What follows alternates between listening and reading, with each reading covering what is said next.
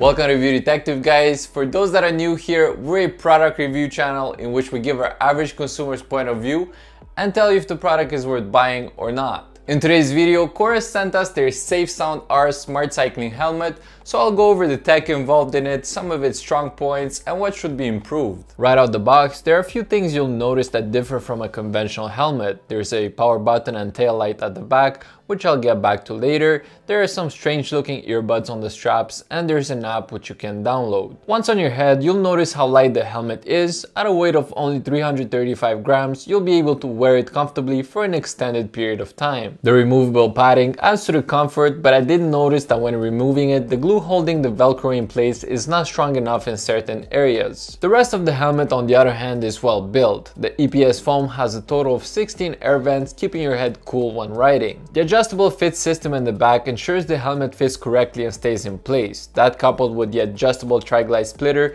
and comfortable chin straps, means comfort and fit is great. With that said, let's see what makes this a smart cycling helmet. I'll start with the EOSS, or ear opening sound system as Coros calls it. This open ear bone conduction audio system delivers precision audio as well as full awareness when riding. This technology allows you to take calls, listen to music, get voice navigation, as well as ride data. Talking about music, the sound is clear even when riding, but the volume doesn't go as high as I would have liked. On the upside, the EOSS system has removable padding which can be changed with non-sweaty ones. Moving on, when powering on the helmet, you'll be greeted with the battery percentage, and from there you'll be able to pair with your phone using Bluetooth 4.0, which gives an impressive 33 feet range. Inside the app, you'll be able to add up to 3 emergency contacts to which a text message will be sent if the helmet senses an impact.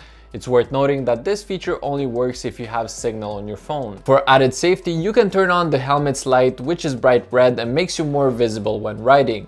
This tail light can be switched on or off from inside the app or directly from the included remote. In fact, I'll let you discover for yourself some of the other features accessible from the remote, as there are quite a few. I will tell you, however, that in terms of battery life, you'll manage to get up to 8 hours of constant play and talk time from the 500 mAh battery. To recharge it, you'll need to connect the micro USB port in the back and wait between 2 to 3 hours for a full charge. Make sure to close the cover back to avoid water infiltration. In fact, the helmet is rated IPX5, meaning it will easily resist against sweat, rain, and splashes of water. Besides being water resistant, the helmet has some additional useful features, which includes voice feedback for things like speeding.